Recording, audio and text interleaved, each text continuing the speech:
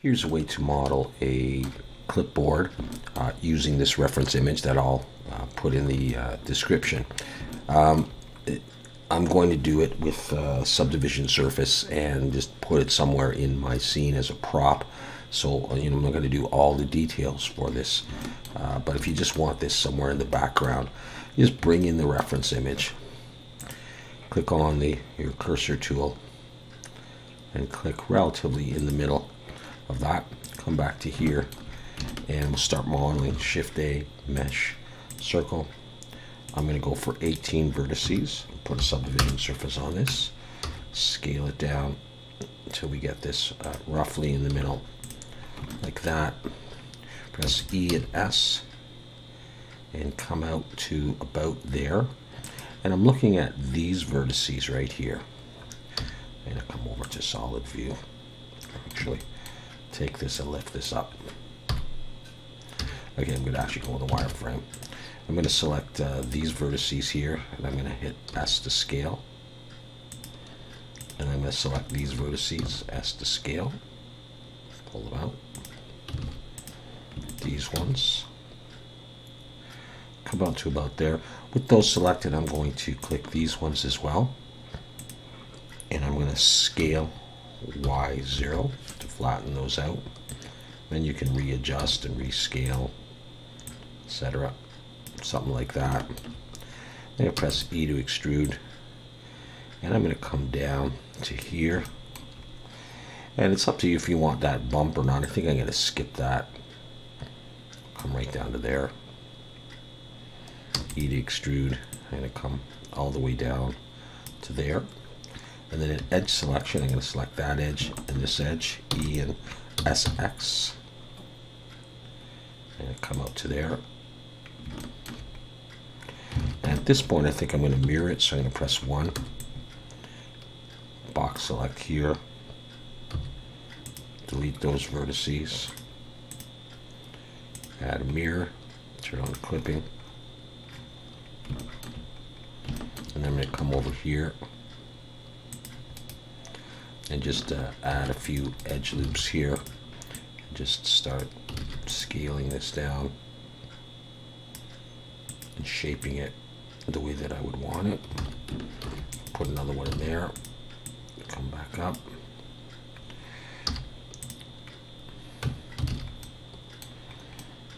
All right, so that's basically what we've got. I might come in here and round this a little bit more. And I'll come in here. Maybe I'll pull that out a little bit. This one a bit under. All right, you get something like that. Okay. And now I'm going to, in edge selection, Shift Alt and click that edge, and I'm going to look from the side. All right, there's my clip right there. I'm going to press E, and I'm going to come down just like that. Shift Alt and click there, and I'm going to bevel, Control B, and make some kind of a curve.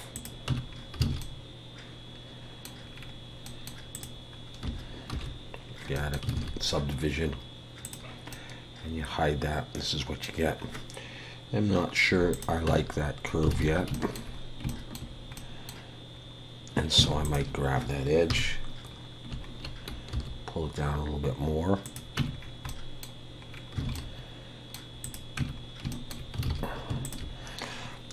You can GG to edge slide if you want to separate these out a little bit. And adjust your curve, just pressing GG each time. Okay, so we have that. Now what I would do is I would go ahead and apply the mirror. And I'm going to press E and Alt S to give it a little bit of thickness. And then edge loop up and down, right there. And the same thing in the hole. Shade smooth. Okay, so it takes a little bit of practice on these to get the right curve. You can try dissolving an edge. Yeah, I don't think that's going to help though.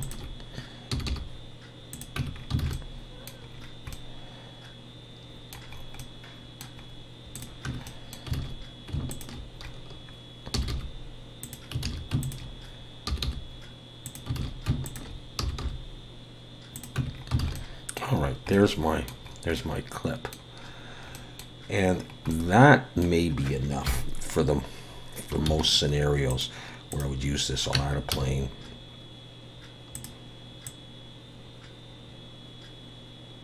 Just to represent the clipboard here.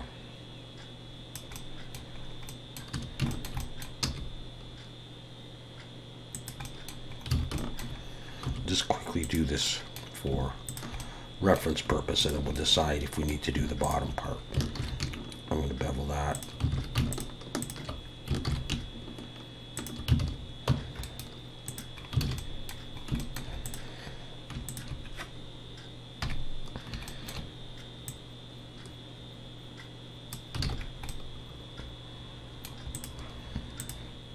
Now add weighted normal and auto smooth. I'm going to add the cavity shader and the shadow. And let's just for now make this like a brown color.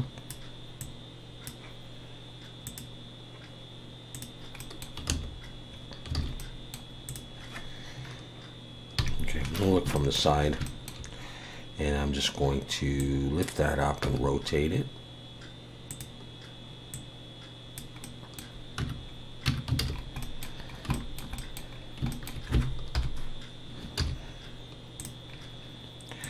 Add something to represent paper.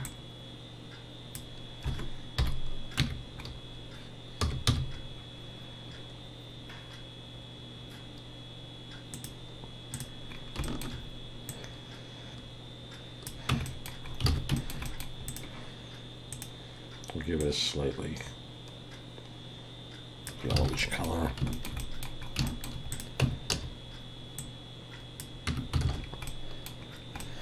And for a lot of purposes, that would be good enough. You know, if it's just a prop in the background, sort of a cartoony thing. But if you wanted to do the bottom piece,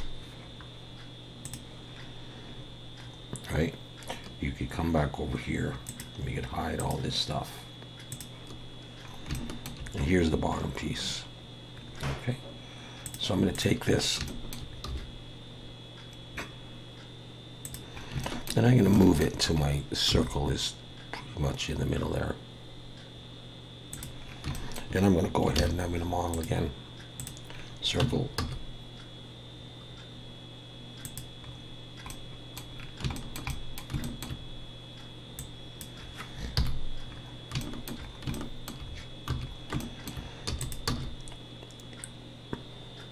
I'm going to extrude. And then I'm just going to choose some vertices that I want to scale out. Scale in the X. Oops, SX. Choose the next ones down. Scale in the X.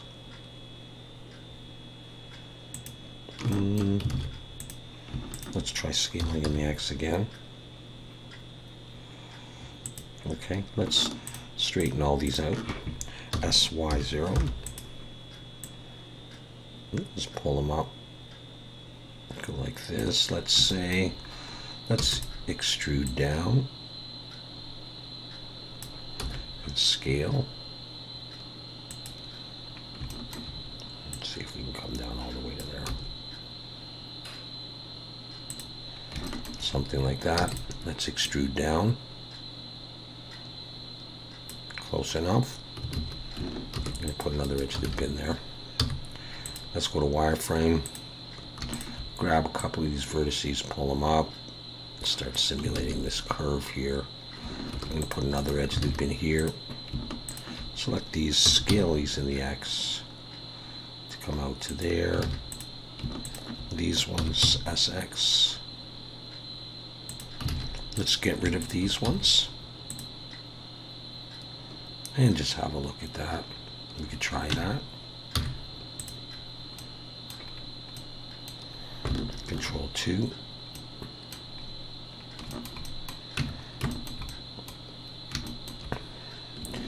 And you can mirror this again if you want to make it a little bit easier. Let's hide the subdivision surface for now.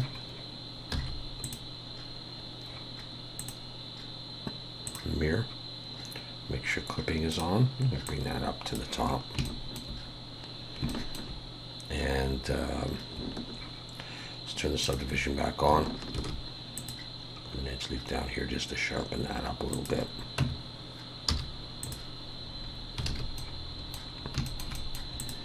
And there's your bottom piece. I'm going to go ahead and apply the mirror and go in. And I'm just going to extrude up just a little bit. Let's hide that. An edge loop up, an edge loop down, into the circle.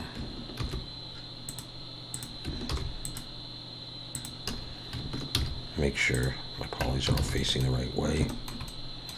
So I've got that piece. Okay, let's bring back some of this stuff here. Take this piece, pull it up.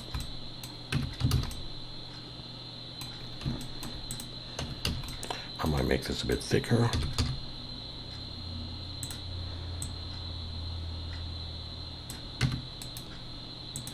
Shade smooth. Okay, so I've got that.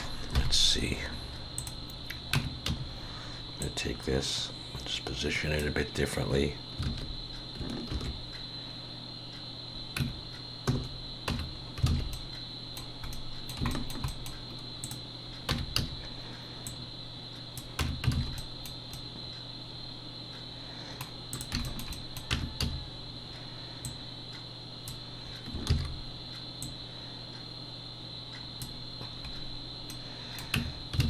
Okay for the moment.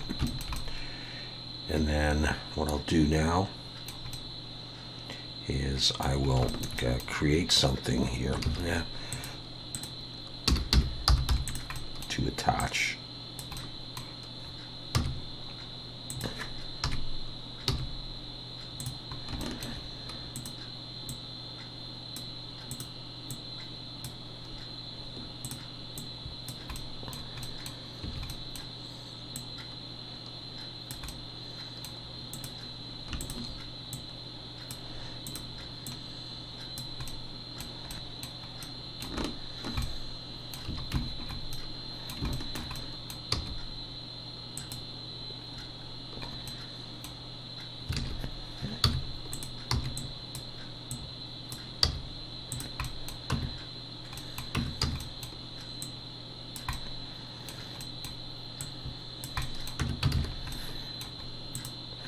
Maybe I'll take that and get rid of the top and the bottom faces and bevel these edges.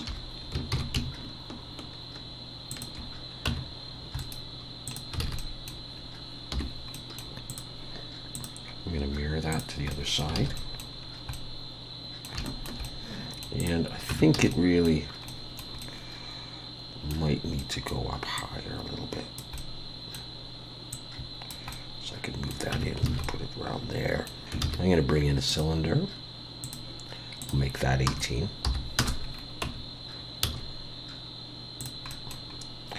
Rotate Y90. Scale that in the X. Push it back here.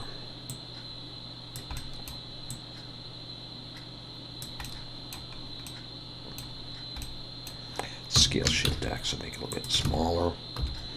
Let's take the ends of this and Control B and shade smooth. And I'll make it smaller, Scale Shift X. Like that. Again, we're going for sort of a cartoon look. And we'll fake some wire-ish stuff here. Put an edge loop there. I'm just going to bring it down. And P to break it out, so I can just use that. Scale it a bit bigger. I'm going to extrude it this way. Grab the edges. E and S. I'll scale these in the X a little bit. Oh.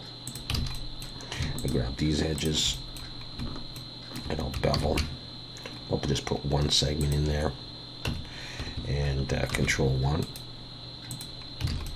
So do that, and then I'll take this and array it and put maybe 4. Slide them down like that.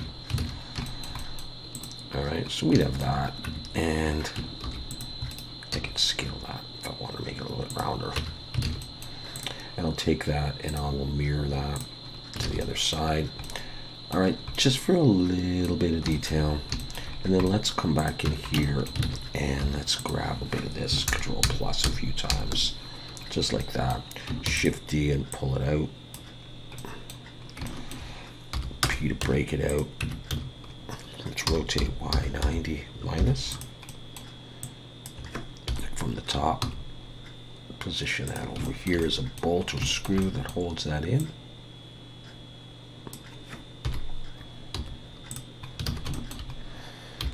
And then come in here and let's see. Let's go back, delete those faces, and just fix this up. I'm gonna press E and S. E. I'm gonna come down. I'll scale in a bit. E and S and F to make a face, and Control 1, and I'll have it like that. And I'll take this and I'll mirror it.